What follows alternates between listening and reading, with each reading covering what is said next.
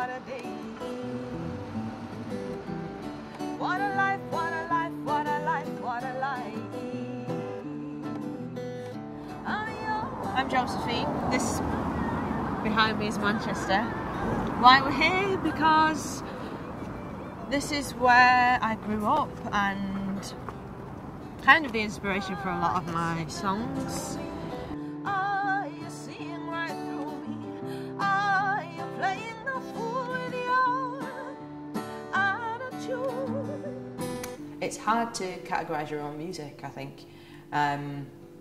But I'd say it was just a combination of my influences and my upbringing, really, which is about Manchester and it is about the North, and it's also about my West African heritage.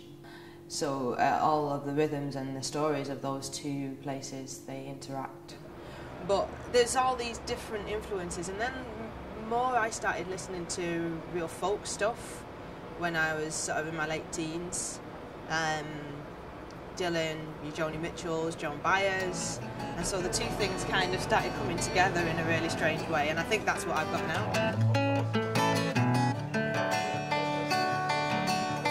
I like the sound of these skies in the morning, all those empty bars and bloody frost at dawn. I think my favourite track off the album is A Free K, just because it's about being who you want to be. You shouldn't be ashamed of the things you want to be and just getting out there and just living your life.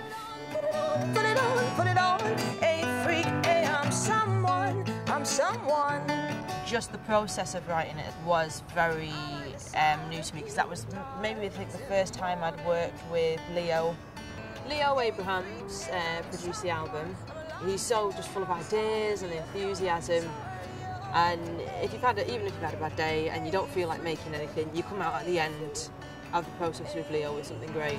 A freak, I'm someone, I'm someone.